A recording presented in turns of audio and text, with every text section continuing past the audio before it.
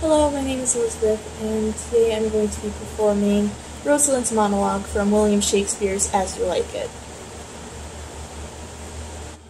And why, I pray you, who might be your mother, that you insult, exult, and all at once, over the wretched?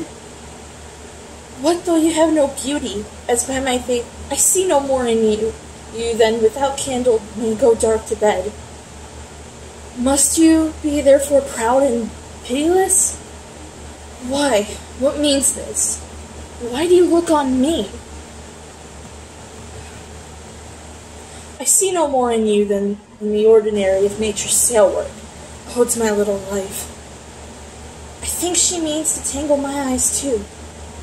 No faith, proud mistress, hope not after it.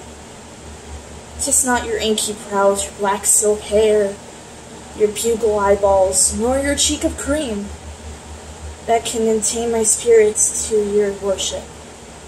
You foolish shepherd, wherefore do you follow her, like the foggy south puffing with wind and rain? You are 1,000 times a properer man than she a woman. 'Tis such fools as you that make the world full of ill-favored children.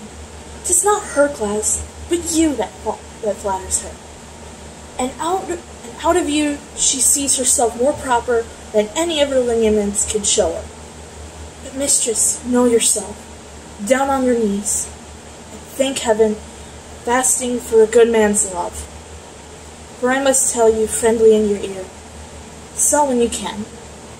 You are not for all markets. Cry the man mercy. Love him, take his offer. Foul is most foul, being foul to be a scoffer.